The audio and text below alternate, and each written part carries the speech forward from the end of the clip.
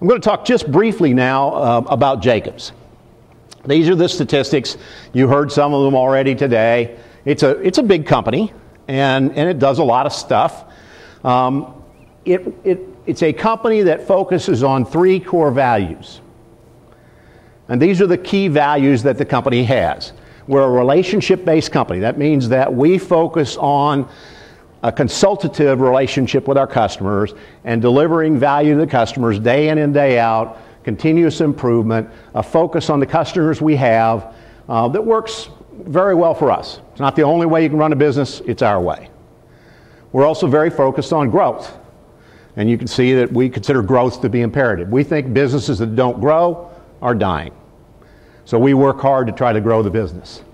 And we're a company with no meaningful assets. We have a few computers and some office space and some furniture. But the real strength of the company is the people. It's those 60,000 folks who walk in and out of the door every day. And it is critically important to us that that asset be the one that we develop and grow. So that's kind of a little bit about who we are. I put a lot of energy into teaching this. The Jacobs way is probably one of our great strengths. It is part of our culture in a way that many companies don't have. A lot of companies have a vision and values, but I think great companies tend to have a clear focus on who they are and by comparison then who they are not. That relationship-based core value is important because it means our business is different. And I tell you this so you have a little bit of a perspective on some of the things I'm going to say later. But our business focuses, and I'll see if I can get the pointer here, exclusively almost on preferred relationships.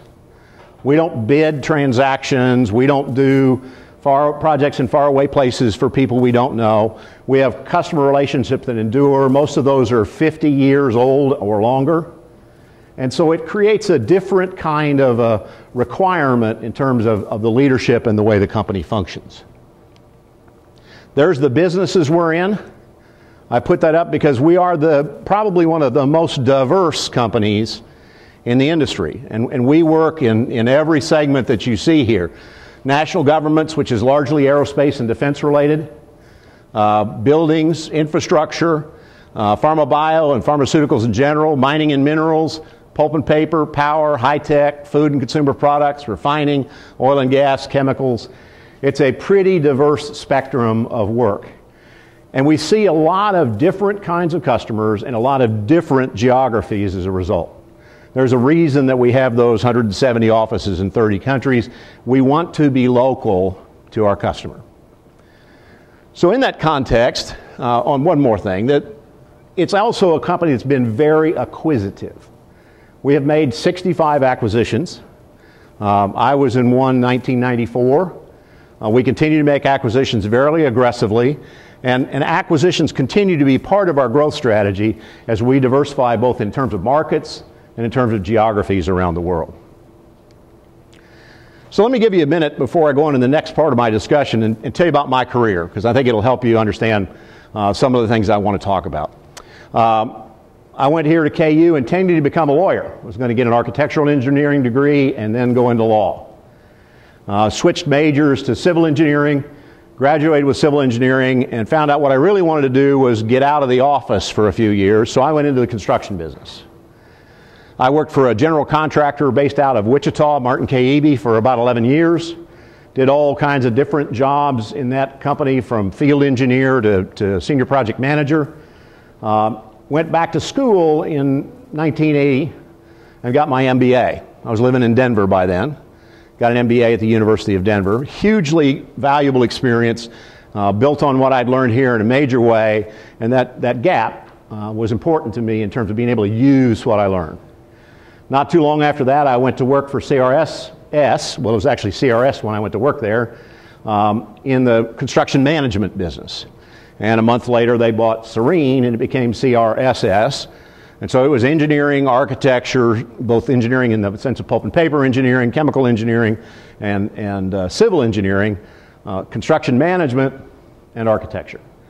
I worked for that business for about 5 years, mostly in the construction management division, and then had the first opportunity to do something different in that company And that was to become the project manager for Florida High-Speed Rail. Now, at that point in time, I knew nothing about high-speed rail. I knew nothing about public-private partnerships, and I'd never really spent any time in Florida. But the next year was a huge learning experience for me. And on the basis of that learning experience, I got asked to join our independent power company as a developer. And I was the senior VP of project development for our independent power company, who did basically combined cycle combustion turbine power plant projects on a private basis. We owned the asset. We hired somebody to design it and construct it for us. Then we operated and maintained the facility after it was put in service and sold power either to a company or to the grid. And that was a deal business. And it was a really interesting business to be in, completely different than the engineering business. Much more, I suspect, like what the Wall Street crowd goes through. The excitement and the euphoria of the deal was interesting. It was a very small group of people, about 10 of us. But I found out I didn't like that very much. I mean, it's not that I didn't like the deal business, but I wanted more involvement with people. So after 3 years doing independent power, I asked if I could go back to the engineering side of the company and went back to run engineering in Greenville. Did that for about a year, and then the company started looking around to be sold. Came back to Houston, where I was living at the time, and helped sell the company to Jacobs. I had a contract as a senior guy, as a part of the sale. One of the things that often happens is they give you a contract, says if you get fired in the first year after you're sold, you'll get a year's pay. Well, Jacobs, being the sort of outfit it is, which is very tight with a dollar, we couldn't bear the idea of actually paying me off to not work, so they took me on anyway, but they didn't have anything for me to do. So believe it or not, for the next 11 months in the company, I just did whatever needed doing. If we were working on an acquisition, I went and helped out with the acquisition. If we had a situation where we needed to recruit a new president for our construction business, I went out and helped recruit the president for our construction business. So it was just one of those kinds of jobs after another for about 11 months. And then the CEO came to me and asked me if I wanted to run sales for Jacobs. And I'd never run sales before. So we had a fascinating conversation about how sales should be run in the company. And we disagreed 100%. I mean, we spent 4 hours in an argument.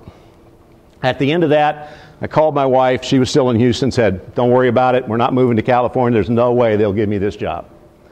And a week later, I was head of sales for Jacobs, which I found kind of interesting in and of itself, that I could so strongly disagree with the CEO about how the job should be done and still get the job to do. And I ran sales for Jacobs for about 8 years, a period of tremendous growth for the company, and then was made president in 2002 and CEO in 2006. And I've got just almost 6 years now as CEO of the company. So that's how I got to where I am. And the reason I tell you that is to give you a sense of why some of the things I'm going to tell you at the end of my discussion, why I believe they're important.